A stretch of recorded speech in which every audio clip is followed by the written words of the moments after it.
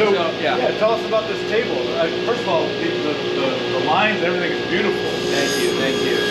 Yeah, so this is a table that I'm building. Sorry. It's okay. All right.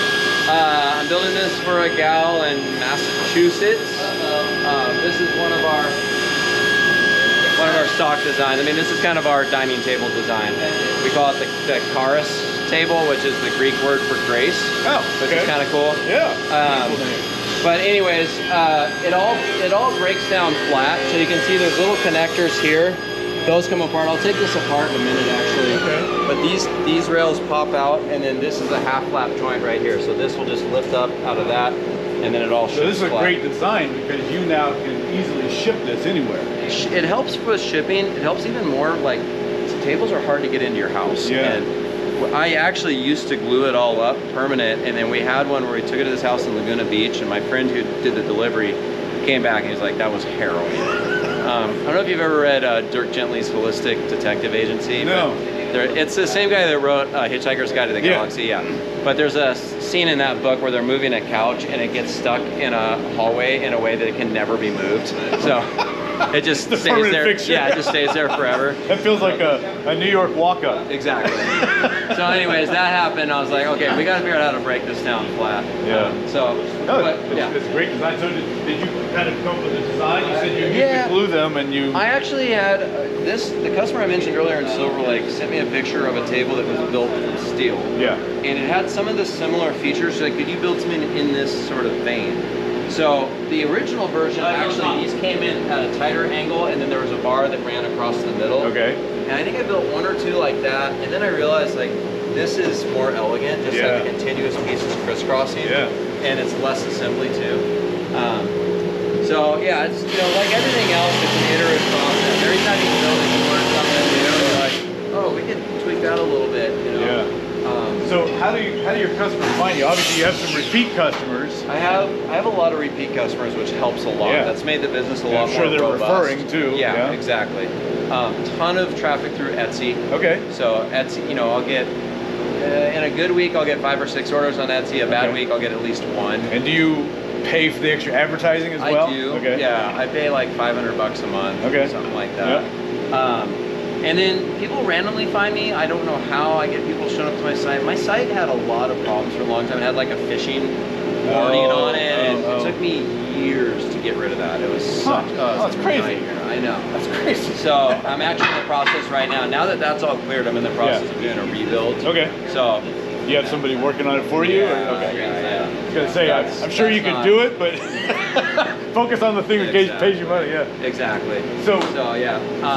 What? And again, these are just finished also with the Danish oil, or do you put it? This one I use a polyurethane. Okay. Because makes it more durable. Because it needs to be a bit more impervious to moisture. Yep.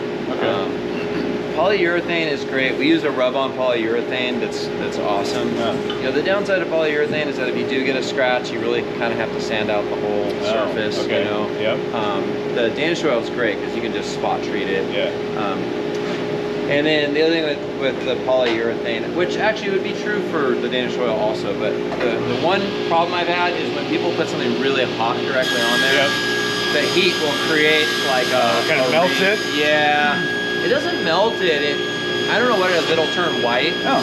So I've got to be really explicit with my customers. Like, here's what you can put on it. Here's what you can't. You know. Yeah. Anybody putting a hot item on wood is probably. Yeah, but you don't think about it. I mean, if you're used to having a steel table or a plastic or whatever, like a hot pizza box sometimes. Right. Exactly. That's exactly it. Like, I mean, it happens in our family. We put the hot pizza box, and I come in the other room. I'm like, whoa, guys, hold on, you know. So. Yeah, for sure. So, tell us about the space. So, Pete, tell us about the space. You said that you've kind of slowly taken over everything from your partners that were in here with you. So initially, my space basically went to. You can see that post over there. That was kind of where my space stopped. Okay. Actually, no, it was more where this bench is. Now that I think of it, so it was like this was my space. Everything from there over to here. This was all common area that we shared. Everything from that point over was this other guy and his crew. Yeah. And for a while there were like 6, 7, 8 guys in here. Hey, enjoy.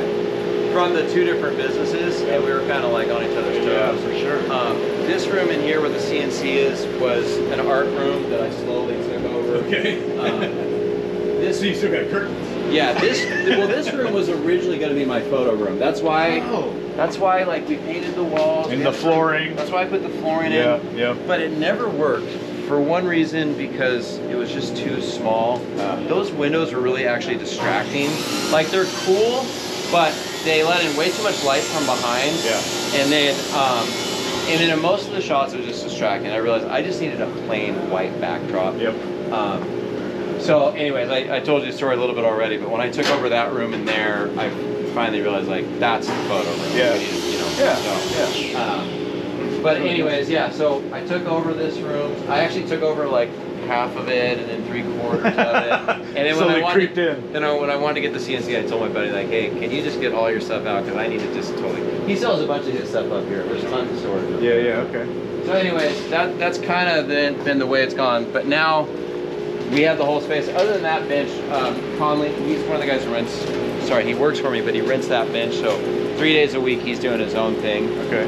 But it's such a communal, like, collaborative vibe in here. So you know, talk we're all to us. So on the same page. you've got like 4 guys working in here. You said they're using, they're kind of renting or using space to do some of their own him, things. just okay. Conley. Okay. Everyone else is here as an employee. Okay. Okay. So where do you find young guys who want to do this kind of stuff? You know, it's an interesting industry where people hit me up. And Okay. they're like, hey, I've got this job, but I'm bored. I'd love to do what you do. Okay. You know, so that's a cool thing about this line of work. Yeah. So I found Bo. Bo is like a family friend. Basically, Yep. I'm good friends with his brother. Okay. He came and worked with me 1 or 2 days and was awesome, but he had another job offer, and he's like, I can't. I'm gonna go do this other job. Yep. We had kind of a shake-up with one of the other employees, and I called him, and I'm like, what's it going to take to get you over here? And he's like, actually, I'm kind of discontent with my current job. The timing's good, and he's been here like a year and a half. Kevin hit me up because he wanted to learn the trade, and he actually has a really expansive shop that his dad has set up in his house. Okay. But he just didn't have the skill set. Yeah. And so he hit me up and was like, I'll work for free, I just want to learn it. Wow. So he worked for free for like maybe 2 weeks, and I immediately saw how good he was. Yeah. I'm like, I can't let you be free any longer, I gotta keep you around, you know? So he started at minimum wage, and then he's worked his way up, and you know. So he's been with me, I think, about 3 years. Conley started working for me when he was 16, Okay. maybe 15. I'm friends with his dad. We used to teach together at Wilson, and his dad hit me up, same thing, can he come work for free, get some experience 1 day a week? Yeah. And he got really, really good. So I had to coax him to come 3 days. He was 2 days a week, and he was working at other shops. I'm like, what's it gonna take to get you here, you know, more? So, I mean, to be honest with you, I think we're about the same vintage. You might be a few years younger than me, but there's no shop class anymore. Yeah, right. Right? I loved shop class, right? That was a really good program at Cerritos City College. Conley was a part of that. Okay. I took one class over there that was actually really helpful. I would have taken more, except I just kept getting bogged down with not being able to get in. And then at a certain point, I was like, you know what? Why am I going to go learn about it when I'm already doing it? Yeah. But there's still, it's I like would the still last love place to. in Southern California that has a place like that. I think there's a few other city colleges. I think El Camino College has a good program. I think there's something in Glendale, but there's not a lot. The last shop I knew of in middle school was at Hughes Middle School, where I went. Yep. And that last year that I was teaching, I was kind of hedging my bets a little bit because I was still scared. Yeah. And I went and met with the woodshop teacher, who was my teacher, because I was thinking maybe I do the hybrid, right? Yeah. I teach woodshop, now I'm getting a little bit of best of both worlds. Yeah. So I went and visited him, and that was the last shop left, and I think he's since retired. Wow. And I think they right. Once those teachers are gone, they're not manufacturing new ones. Right. I know. It's crazy. I know, and I actually kind of called and so the wood shop that was at Hill Middle School. Yeah. Hill Middle School turned into a high school. I called and talked to them in the district. I'm like, what happened to all this stuff? They're like, oh, it's in a container, waiting in case anyone ever wants to bring it back. But you know, so yeah, it's gone by the wayside. Yeah.